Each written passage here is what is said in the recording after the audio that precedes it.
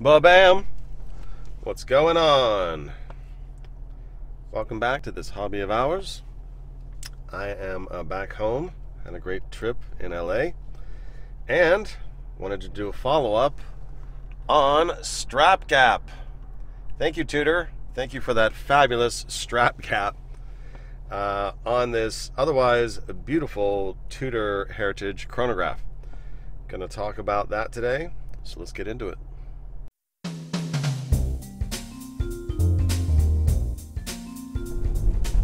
Oh, watch out, squirrel. Just driving around talking some watches today. And I've been wanting to talk about this Tudor for a little while. It's a pretty neat chronograph. It's using a ETA movement. I think it's a 2893. Whereas a lot of chronographs, you know, in the mid ranges, even some of the upper ranges are using the Valjoux 7750. And the unique thing about this is, well, obviously it's a tribute. It's in the Heritage line, so it's a tribute to one of Tudor's former watches, the early 70s Monte Carlo.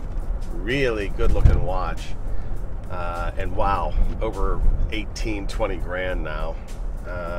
Those watches are beautiful. That had a manual wind movement. I have to look up which that one is. I think it's a Valjoux. So I imagine that watch wears a little bit better than this one. This one is just about as big as the big blocks. Heavy Chevy, stands proud. Oh, hello. There's people cutting me off in traffic today. My goodness. Talking watches, people. Watch your driving.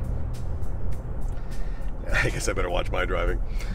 And I like it when a chronograph sits a little more flush. I mean, there are some manufacturers like Zinn that can execute a Valjoux 7750 pretty low on the wrist, whereas some are just thick as a brick for some reason. I don't know why that is.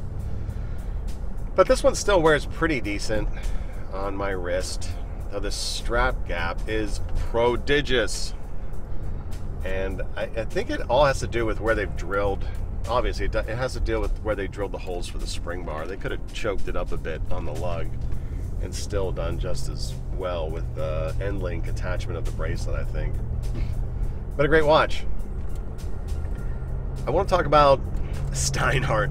And, you know, saying that a Steinhart could be better than a Tudor is kind of preposterous. But Steinhart's Racetimer, which is clearly taken inspirationally from this, although they executed it a little bit differently. They flipped the colors. I owned that watch and I loved it. It was just too big. It was lug to lug, too far, way too thick. Just, you know, it's a watch for a man's man with a manly wrist. I owned it twice, sold it both times, because as much as I love the design aesthetic, I couldn't wear it. It was just too large. And I really wish Steinhart, they stopped making them. I wish Steinhart would reintroduce that with a manual line movement, Valjoux 7760, in a 40mm case.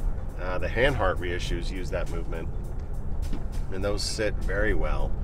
I'm gonna write the Germans over at Steinhart, see if I can inspire them to do that, because that would be my everyday watch. I love that color scheme so much.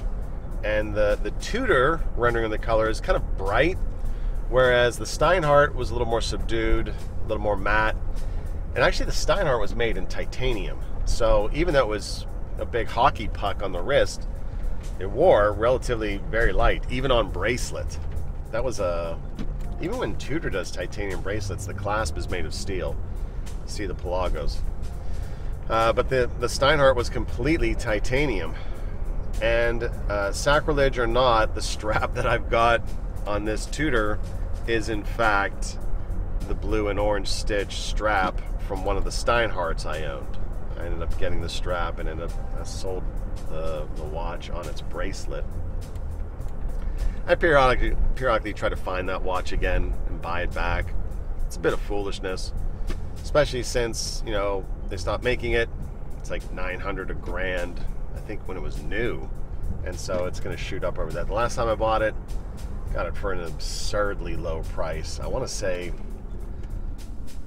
$400. I used some E-bucks. That's why I can't remember. I think it was maybe 5 and something. But I had a boatload of E-bucks at the time on eBay and just got it at a song. I should have kept it, but I couldn't wear it. So if you're not going to wear the watch, get rid of it. Get something else. But if they introduced that in a 40 millimeter variant, thinner manual wind, I would be all about that watch. All about that watch. Love that color scheme. And when you put these two next to each other, they're different, but obviously very, very similar. And that's kind of Steinhart's game. They make a high quality product, but let's put some money into the design team, shall we, Steinhart? Let's maybe do that. Yeah, this watch is cool, but that strap gap, like G Money said. But if you clock it just a little bit, Gap. Yeah. It's epic. It's probably about a 1/4 inch. Just looking at it. I'm gonna zoom in on it. Let's do a close-up of this watch and take a better look at it. Tudor Heritage Chrono Blue. It sure does sparkle, doesn't it? It's the bracelet for, you know, illustrative purposes. Got it on the strap right now.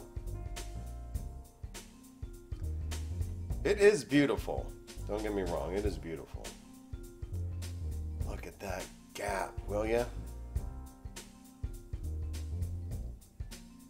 Look at it.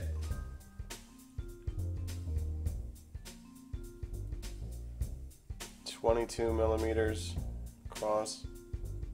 Let's have us a look on the wrist.